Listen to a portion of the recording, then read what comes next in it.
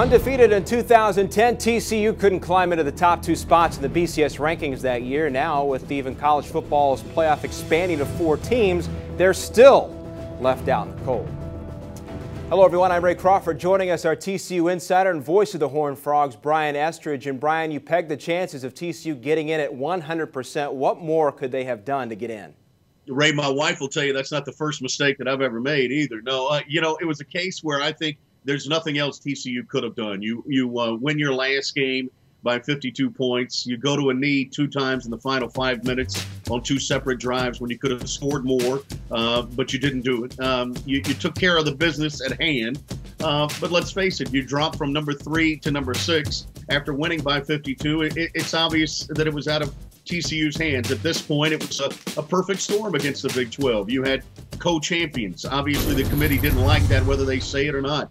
You didn't have a championship game for this league that obviously is very important. And then you had the perfect storm of a perfect game by Ohio State in their championship game. So I think you wind all that together and you come up with a story that says TCU and Baylor are on the outside looking in, unfortunately.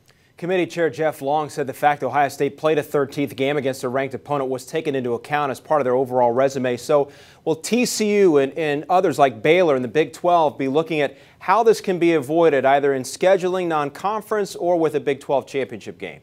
Yeah, I think the Big 12 championship game is the obvious point to make, and I think the Commissioner Bob Bowlesby's already talked about that today. That it would be great to know ahead of time that you're going to get penalized for not having it, but now that you have been penalized, I think that obviously comes to the forefront. I think there's even been some paperwork already filed months ago by the Big 12 and the ACC for a waiver for a championship game and the restrictions that are placed upon them by the NCAA. So yeah, I think that's going to come up in the future.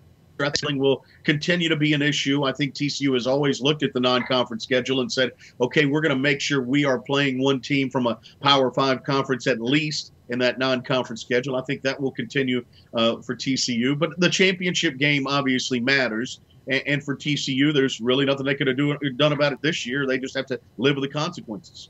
All right, a team that goes from 3rd in the rankings to 6th in a matter of 24 hours or so. Brian, thanks for the insight. We appreciate it. All right, Rick. We hear where Brian stands. What about our Pete Futak and Doug Chapman? Did the committee get it right? Check out the video up now on CampusInsiders.com.